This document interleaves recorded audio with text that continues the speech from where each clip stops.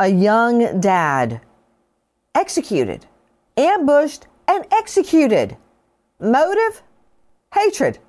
Pure seething jealousy that he had moved on with his life, with a new wife and new children, and his ex-wife seething. But I don't get it. Her parents are multimillionaires. She lives off them. She has a new husband herself. Why all the anger, the bitterness, the resentment? Why, according to the state, did she order the assassination of her ex-husband, leaving 4 children without a dad? The state is seeking the death penalty on her. And when I say her, I'm referring to the ex-wife, 36-year-old Shanna Gardner, who right now is gnashing her teeth and switching her tail behind bars because she is the devil if these allegations are true. I'm Nancy Grace. This is Crime Stories. Thank you for being with us here on Crime Stories and on Sirius XM 111. A lot happening in the case. First of all, listen to this. Jared, we shouldn't be here today. You should be making us laugh and spending time with your family. Your siblings miss you every day. There is a pain in our hearts that will never go away. Your parents miss you. Your wife misses you. Your children miss you. This investigation has uncovered the truth of Jared's murder. Henry Tenon did not act alone. Mario Fernandez did not plan alone. And Shanna Gardner's indictment acknowledges her central and key role in the cold, calculated, and premeditated murder of Jared Bridegan. Jared, we shouldn't be here today. Henry Tenon has admitted to being the person that shot and killed Jared Bridegan, but investigators knew all along that he didn't act alone. Once the death penalty was on the table, 61-year-old Henry Tenon pleaded guilty to second-degree murder and agreed to testify against those who participated in the crime, Mario Fernandez and his wife, Shanna Gardner Fernandez. Shanna Gardner, the ex of the murder victim who was ambushed at night on a one-way road.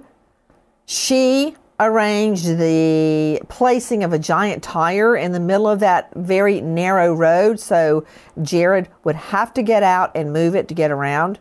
She knew he would be on that road because he had just dropped off their children after a visit. It was when he got out of the car with his little 2-year-old girl strapped in a safety seat in the back seat. To move that tire, he was gunned down and left dead in the road with the little girl in the car calling out for daddy. We are bringing you the very latest in the case that has been titled the Microsoft exec murder. That's referring to the victim in this case, Jared Bridegan, 33 years old, shot dead, leaving behind his wife, Kristen, their daughters, Brexley in London, and boy-girl twins with the first wife now facing trial for murder. Those twins, Abby and Liam. Joining me, an all-star panel to make sense of what we know right now. But first, I want to go to a renowned family lawyer, as they call it. There couldn't be a bigger euphemism than a family lawyer, because when you're in family court, fur is going to fly over divorce and custody. Kathleen Murphy, you can find her at ncdomesticlaw.com. You've seen a lot of cases, and many of them actually deal with domestic violence. You've got to really hate your ex to put out a hit on him. You know, some people have absolutely no ability to compromise. I just finished a 5-day trial in Wake County, Raleigh, and it was ridiculously insane at how this mother perceived this wonderful father and the evidence that was clogging the court system. Like what? What are you talking about? Just don't tell me that much. What was it about? A woman came into court and said that the husband yelled at her in 2019, and as a result, she built a case against him as a domestic violence abuser. The evidence that was put forth showed that she was an instigator of domestic violence. Wait, did you say he yelled at her in 2019? Oh, my stars. I'd be hauled into court all the time if David took me to trial every time I yelled. I try to yell not when the twins are around. In fact, I don't think I ever have. But yelling does happen. Indicative. Yelling happens. Whew, I'm glad I haven't landed in domestic court. Guys, what happened to Jared Bridegan, and what's the latest in the case? Joining me right now, Ray Caputo, investigative reporter and a professor at Bethune-Cookman University. Ray, take a listen to this. So Jared and Shanna had 50-50 custody of Liam and Abby. So every other week they were with the alternating parent. So when they were with their mom, Jared would pick them up every Wednesday that she had them to take them out on what was referred to as date night. And then when they were at our home for the week, Shanna would come to our house and pick them up Wednesday nights for a date night. And it was every single week.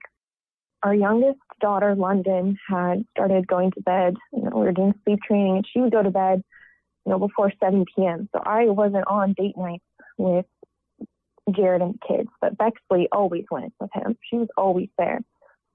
And so he had called me right after he dropped Liam and Abby off at their mom's house and just said we had a good date night. Bexley said that they got ice cream and she was still eating it. And then, she said, okay, I love you. I'll see you soon. And then time kept going and I started to feel uneasy. I kept looking at the clock thinking he should be home by now. He's always home by now. Something's not right. London is too young to know anything. Bexley is older. She was there. She's been part of this since they decided to kill her father in front of her. I have to keep it in simple terms because she's only 4. She knows that 2 bad guys have been put in jail, and this morning I was able to tell her that who she refers to as the mean mom is going to be in jail as well. A life was taken and countless lives were impacted by that, so I believe that the harshest punishment is justified here. You are hearing Kristen Bridegan, the widow of Jared Bridegan. The death penalty is on the table. Take a listen to our cut 30.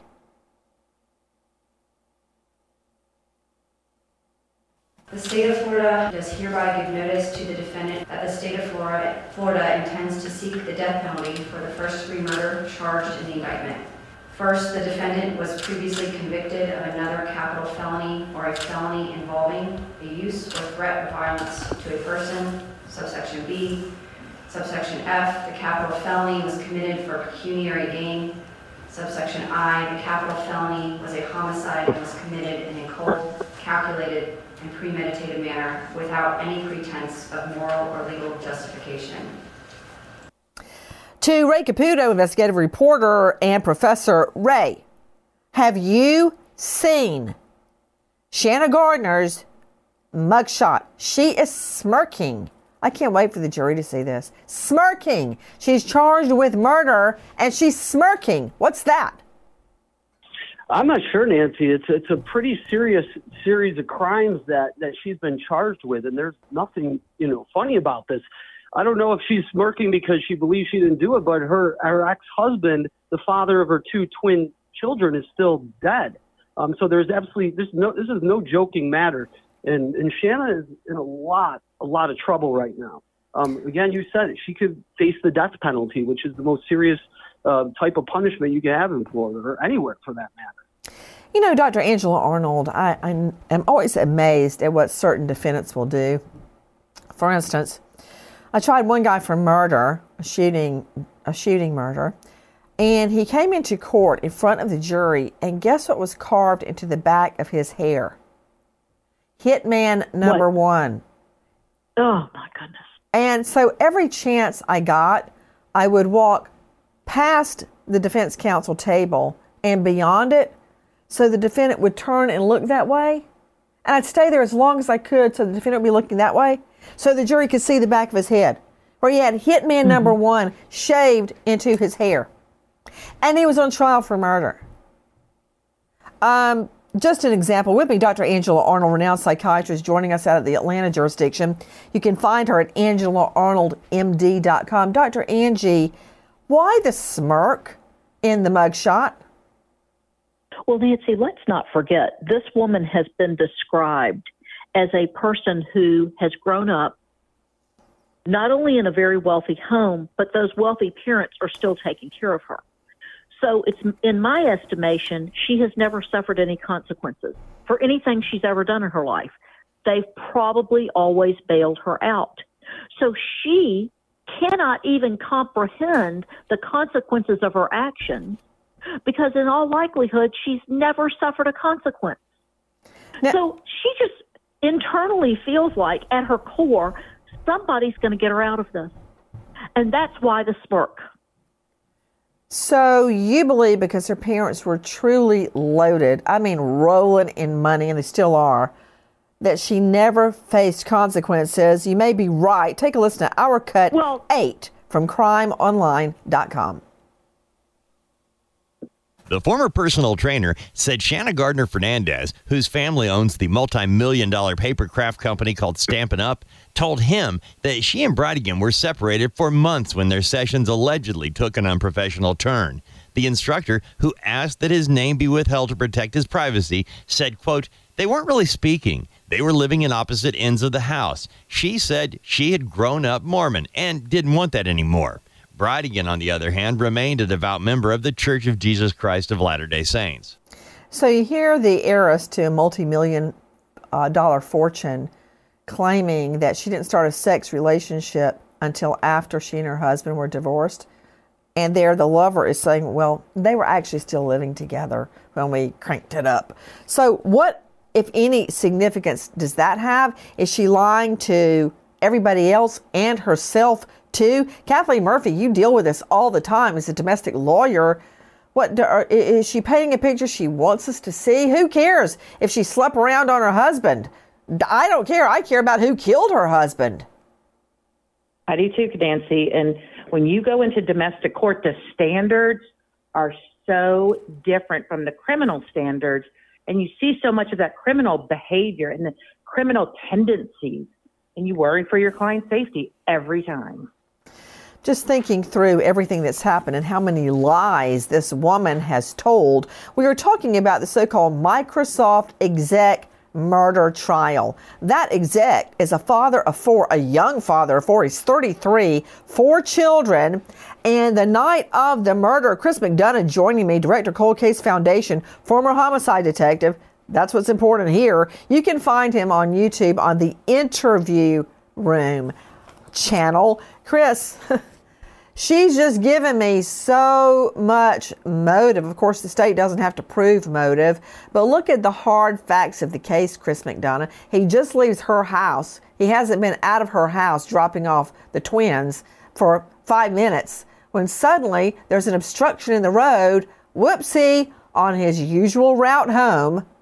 He's got his baby girl in the back seat strapped in. He has to get out of the road to move that tire, and in that moment, he gets ambushed and shot dead. If that ain't a death penalty case, I don't know what is.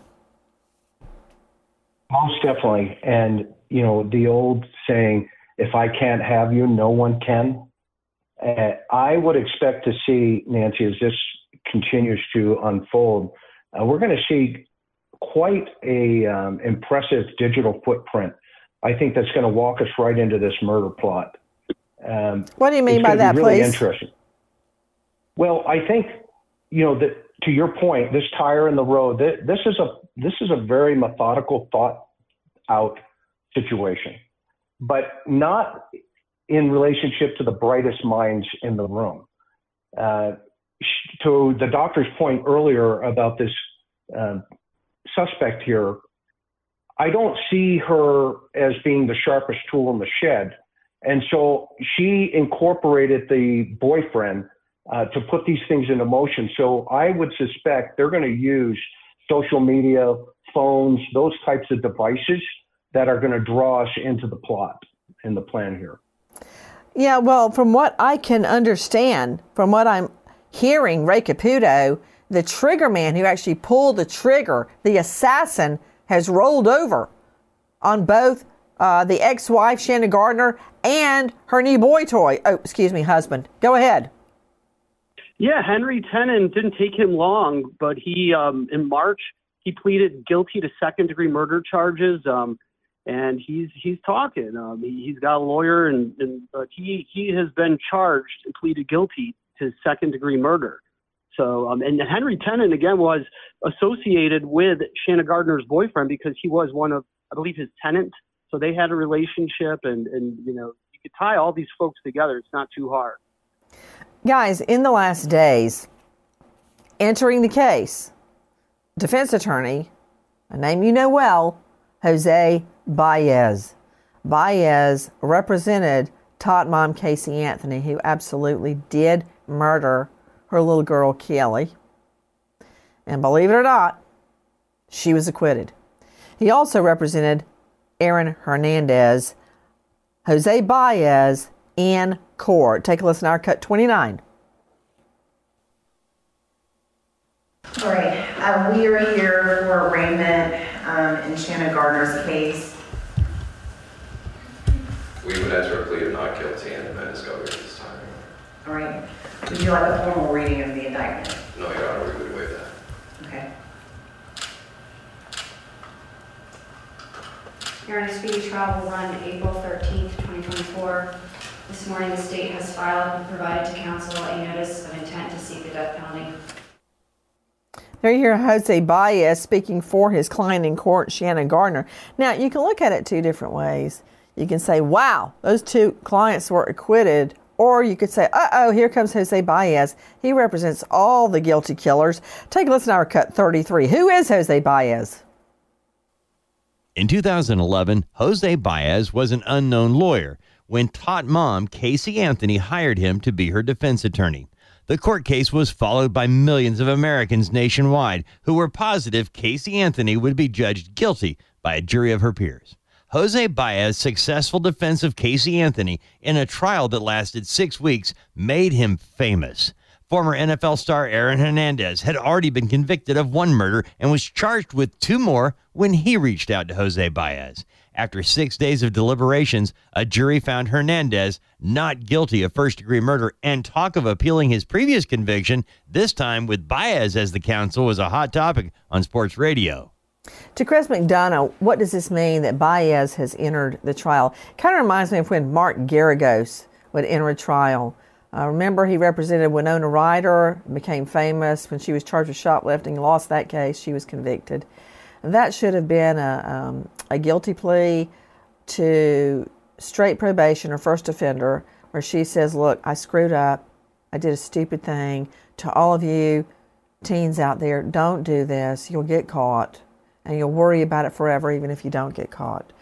Rehab her image, and bam. But no, they went to a trial. She was mocked and ridiculed because of her performance during the trial. That should never have happened. Anyway, it did go to trial. Then there was the Scott Peterson case. That was also a guilty. But Garagos has the aura of being a winning defense lawyer. And he is a good lawyer. Look, he can't help it if his clients were guilty. But when you see Garagos walk into the courthouse, you go, uh-huh, that guy did it. Is Jose Baez running the same risk, Chris McDonough? You know, Nancy, you've worked among the brightest of these guys around the world, including yourself in the courtroom. And I mean, you've seen these guys, the charisma that they carry when they walk into the courtroom. I got to tell you, Garagos has charisma. I'll give the guy that much. And he is a good lawyer. He knows the law. Yeah.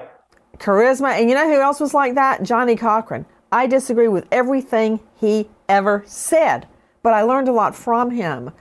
Judges loved him, jurors loved him, witnesses love him. He just was that guy that walks in a room and everybody wants to go say hi and talk to him. He just had the it factor. Cochran. He really did.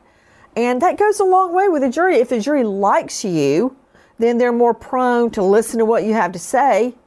I don't know if they liked me or hated me, but I believe the juries I struck thought I believed in the guilt of the defendant. And I think that goes a long way when they believe, the jurors believe, that you're devoted to the cause. It's not just a job to you. But charisma, yeah. So what does this mean for Shanna Gardner on trial soon for the murder of her husband? Oh, the father of 4 children. You know, as much, and we've talked about this off cam, Chris McDonough, as much as I get irritated with David doing this or that, especially when he mispronounces words, that just pushes me over the edge. What did he say the other day? I think I wrote it down. I'll look it up. But I love him. And more than that, and he knows this, there's no secret, I love the twins. And what would it do to them not to have their father? Oh, it would be awful not to have your father or a father figure in your life. It changes everything.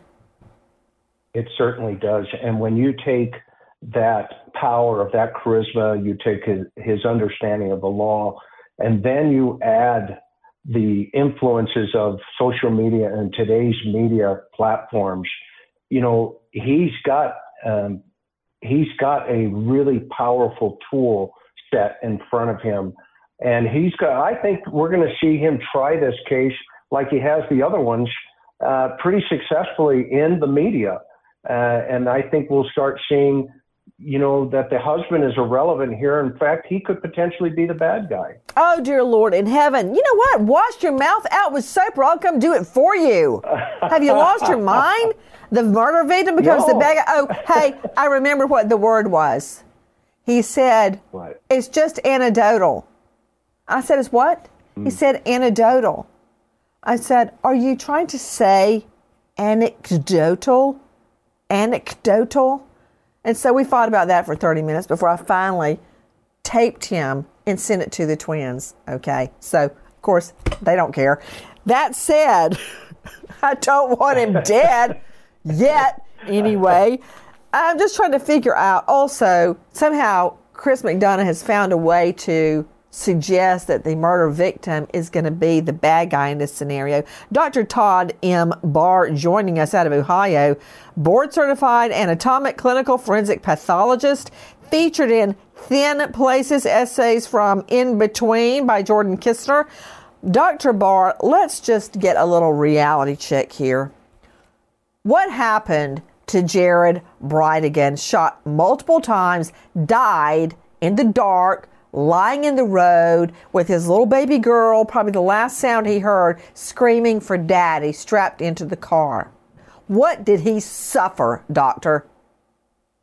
It's just unimaginable. I cannot even imagine, what his child went through, first of all, and what he went through. I don't know how many times he was shot, but I do believe it was multiple times, correct? Yes. So this poor man laid there in a heap on the pavement, exsanguinating, bleeding out. I don't know where his wounds were, but let's hope maybe one of them went through his brainstem so that he could just go peacefully and quickly. Dr. Barr, see, yes. I understand what you just said, and I agree. But you do know how callous it sounds to people not in our business when you say something like, gee, I hope he got shot in the brainstem. Let's just let that sink in for a moment. Now, Dr. Barr. I just pray that he didn't suffer. Exactly. And you know what? You know what, Dr. Barr? I get it. And I agree with you. Can I tell you how many times, in fact, I don't like to think about it. I wish I hadn't even brought it up because now I'm making myself think about it. How many times I've wondered if my fiance Keith felt everything that happened to him. He was shot 5 times in the face, in the neck, in the back, and the head. And in my mind, I go, oh, okay, he didn't feel that. He just like that, he was gone. But that's not true because I know he was still physically alive. His body was alive when he got to the hospital, and he was killed in a remote area. So it matters. It does matter. So he could feel all the way to the hospital. Nancy? Yes, jump in, please. You know, right? We're all thinking rationally here, but can you imagine, though, what Shannon was thinking that moment? What, did you just call her by her first name? You're on a first name basis now? What, you're going to invite her over to dinner with you and your wife, Honey, and Shanna Gardner after the trial? You know, Karen corrects me on my words all the time as well, so I have a lot of empathy for David, 100% here. But revenge is such a powerful emotion. It's unbelievable. So can you imagine that moment? I mean, we're thinking about normal people going, holy cow, you know, I hope that man doesn't suffer. But on the other side of the coin, they're taking selfies. Nancy, can Kathleen Murphy jump in here for just a minute? Because I have to say this, I see a lot of this mental health behavior. I get a lot of vibes of borderline personality disorder from Gardner. Are you a shrink? May I ask you that? I feel like I am. I've been doing it for 35 years. But go ahead. Behaviors. I see the behaviors, and the fact that she has these frenetic efforts to avoid abandonment by Jared, the litigation, the robocalling, the behaviors that she exhibits are so typical in these high conflict cases. And when you look at the domestic violence in their case, it is outrageous. And finally, Nancy, you need to know this happened in my hometown. My sister lives 7 blocks away from where this happened. Take a listen to Jared Bridegan's widow, Kristen Bridegan. It was very combative over a slew of things. You know, one week it's this, the next month it's something else. She took us to court often, as the record will show. And one thing that just continually surprised us and our attorney was the language that was used in the motions filed. It was not professional. It had outrageous claims such as the father doesn't care if his child lives or dies, which is absolutely false. And things are just so skewed. It was just shocking that they would even put that type of language in something, especially when it was based on lies, absolutely nothing. You know, every time we were dragged back to court over the dumbest things that we had tried to work out via email or text, we asked ourselves the same question, like, why can't we have a good co-parenting relationship? Why can't we just focus on the kids being happy? The tragedy of this happening in my hometown resonates with me because everybody wants their hometown to be safe. And this woman and her cohorts created such a local tragedy. They really did, and then she immediately left town and moved. Take a listen to our cut 32 from Crime Online. Arrested in Washington state in August, Shanna Gardner was finally extradited back to Florida, where she faces charges in a murder-for-hire plot to kill her ex-husband. Gardner will be tried together with her current husband, Mario Fernandez-Saldana. Both are accused of hiring a hitman to gun down Jared Bridegan, the Microsoft executive and ex-husband of Gardner. Bridegan was killed execution style in front of his small daughter after being lured out of his car with debris in the road on his way home. To Ray Caputo joining us, investigative reporter and professor at Bethune-Cookman University. Ray, she actually fought extradition. Extradition is very simple. All it is, are you Shanna Gardner? Are you that person? And if she refuses to answer, which she can, all you have to do is do a fingerprint comparison. I've taken that print right there in court and analyzed it myself and went, oh yeah, these match, that's her. And then you produce a governor's writ, which is basically an arrest warrant from another state. That's all you do. It's not about guilt or innocence. It's not about transport. It's not about anything except those two things. Are you Shanna Gardner, and is there a governor's writ warrant for you to be returned to the jurisdiction where the murder occurred? That's it. That's all. And she fought that, Ray? Did she fight that, Ray Caputo? Yeah, well, Nancy, you got to understand that where she's from in Washington, it's kind of an insulated environment for her. She, came from a wealthy family that has a well-known business. When she went back to Washington, she moved into a $1 million home. So, I think that she probably feels that coming back to Florida is detrimental to her. But yeah. That's beside the point, because the law says that, this is what's got to happen. So I understand why she's doing it, but it seems like it's kind of like a Hail Mary pass to, just again to position herself to try to get through whatever's, coming her way. Would you consider that to be evidence of flight, Kathleen Murphy? As soon as the triggerman is arrested, she takes off across the country? Oh, it's evidence of so much. It's evidence of flight. It's evidence of disregard. It's evidence of her mental illness. It is evidence that her parents Whoa, what mental illness? Over-provide for her. Shanna Gardner doesn't have a mental illness. That we know of, but her behaviors are indicative to me that those behaviors are not normal, socially acceptable behaviors. Well, that's a far, far cry from a mental illness. Dr. Angie Arnold, you're the shrink. Jump in. Well, we don't want to confuse a personality disorder with a mental illness. Okay. Okay. Well, you just did. What's a personality disorder? A personality disorder would be the borderline personality disorder. I think you have a personality disorder. Me? Yeah. What do you mean? Always seem to think you know everything about psychiatry. Well, let's hope I do, Nancy, or I wouldn't be on your show. You're so right. But when we throw around the term crazy and mental illness, this woman is not suffering from a mental illness. She's a cold, calculated killer who orchestrated this plot, according to prosecutors, that is. Right. And you know what? Just because she works under a personality disorder, which I'm sure she does, okay, that does not make her mentally ill. What kind of personality or disorder? If she had one, and I'm not saying that she did, because I disagree. I think she's just the devil. What would it be? Well, it would be borderline personality disorder, which is an axis 2 disorder. When we describe patients, oh dear Lord, okay, like what disorder? Which disorder? Is she a narcissist? Is she histrionic? Actually, it's in the same cluster, which is called a cluster B. Oh dear Lord in heaven, just give me an example. You just keep spouting out psychobabble. What is an example of a personality disorder that she might have?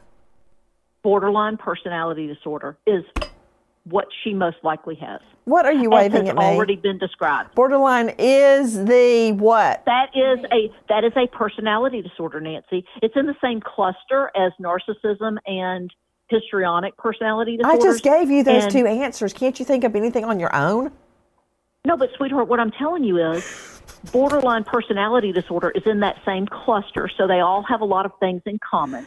In all likelihood, this woman does have borderline personality disorder. That's the personality disorder she has. Is that a mental illness? Mentally, no, ma'am. That does not. Did she know right and wrong at the time of the incident? That's really all that matters. Kathleen Murphy, question to you: yes or no? Isn't it true that immediately upon the arrest of the triggerman, the defendant, the ex-wife, leaves the jurisdiction and hides out on the other side of the country? Yes, she did. And Kathleen, isn't it also true that the victim, Jared Bridegan, was gunned down within minutes after leaving her home on a previously scheduled drop-off of their twins, and she knew his route home? Isn't that true? That is true. Guys, how did it all go down? What happened? Listen to our cut 2 from Crime Online. Jared Bridegan had just dropped off his twins from a previous marriage with his ex and was taking a routine route home. Right after he dropped off the twins, he called his wife, Kirsten, told her they had a good day. A home security camera nearby picked up gunshots that rang out around the time Bridegan was murdered. His 2-year-old daughter was in the car when her father was killed. Her mother, Kirsten, says her daughter will only say, boom, boom, boom, and then she'll say, Daddy on the ground. My parents were at our home, and I remember telling them, like, I know something's wrong. Like, something is not okay. I kept calling and calling. I texted, and it's not like him to not pick up, especially if he's in the car. Like, he's not doing something else. He's just driving. He would answer his phone. I started looking at traffic reports to see if there was an accident or anything, and wasn't seeing anything. So I got in the car. I took my mom with me. My dad stayed at home with London. and started driving out to the beach where I knew he had been last. You know, he just dropped William and Abby off. That's the last point I knew he was. So I started driving that way. And while I was driving, I kept calling his phone. And after, 4 or 5 tries, he picked up. But it wasn't Jared.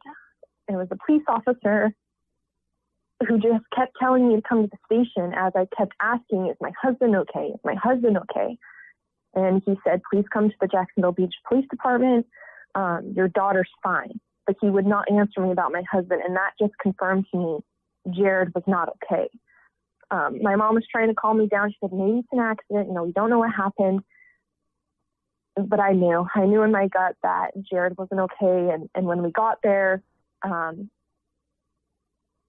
I saw Bexley, and then it clicked. I'm like, if this was a car accident, Bexley would be taken to the hospital to get checked out. Like, this is not a car accident, because why is she here at the station? And then it was a long night. I had to wait a while until they confirmed that Jared had been killed.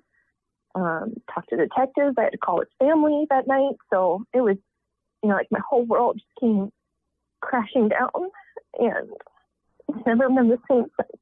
No arrest has been made, but a possible clue was caught on a nearby surveillance camera, a blue Ford F-150 pickup truck. The reward for information leading to an arrest of the murderer is now up to $25,000. And that Ford F-150 now linked back to the defendants. And now listen again to Dave Mack. Jared Bridegan was driving in his car with his 2-year-old daughter when he came upon a tire in the road. Minutes later, he was dead.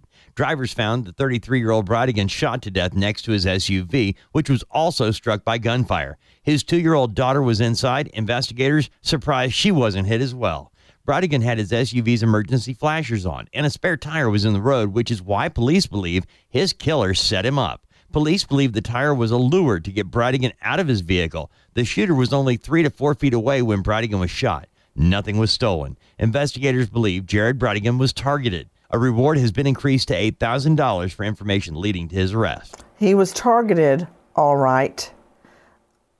There's more evidence probative in this case linking the wife, the ex-wife, to the murder. Listen.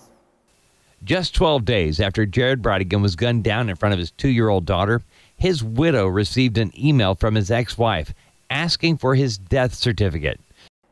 Now take a listen to Jared's widow, Kristen Bridegan.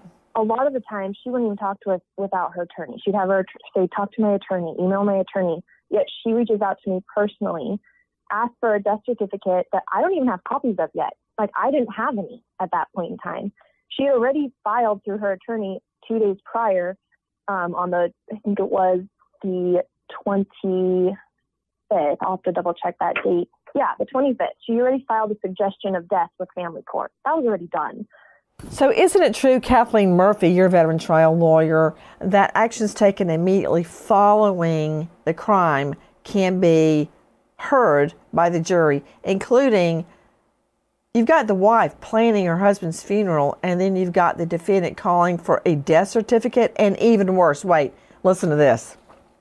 8 minutes before sending an email message requesting the death certificate of Jared Bridegan, his ex-wife, Shanna Gardner Fernandez, sent another email to Kirsten Bridegan. This email asked the grieving widow to return a set of school library books that were borrowed by the twins. Shanna wrote, quote, "You can drop them off at any public library, and they will return them to Ms. Stacy or return them to the school directly," unquote. Kirsten Bridegan said that after losing her husband in such a brutal way and only 12 days earlier, returning a couple of library books wasn't on her list of priorities at the time. Okay, I don't understand this. Kathleen Murphy, the woman is planning her husband's funeral, and the ex, who is now the defendant in his murder, is demanding that she, the widow, return library books? Speechless about that. And it just is more indication that her behaviors and her treatment of him during the divorce process, post-divorce process, continuing the litigation, she just has no ability to have any compassion for this mother who has lost her husband. It is very indicative of guilt, in my opinion. Speaking of Jose Baez being in the case, here's another strange coincidence. You remember, while little Kelly was missing, Top Mom goes out and gets a tattoo that says in English, "The Sweet Life." She was now free and living the good life. Well, a tattoo parlor comes into play in this case as well with another of Jose Baez's clients. Take a listen to our Cut 10. The day after filing for divorce, Gardner Fernandez visited a tattoo parlor to get a special piercing and listed her trainer-turned-alleged paramour as her emergency contact, according to a waiver obtained by Fox News Digital. At the time, she and Bridegan were still living together. According to the tattoo parlor employee who didn't want to be named, during a dinner, she had, quote, been talking to us about her divorce, and she told us her life could just be better if he could just shut up, and asked us if we knew anybody that could shut him up. I did not take it at the time as anything nefarious. In hindsight, I can see how that can be taken differently now. Good luck explaining that away, Jose Baez. The ex-wife, now turned murder defendant, is asking at a tattoo parlor, "Hey, you know anybody that could shut my husband up?" Let's see how the jury takes that. We wait as justice unfolds. Goodbye, friend. Guys, thank you for watching Crime Online with Nancy Grace here on YouTube. To get the very latest, subscribe to Crime Online here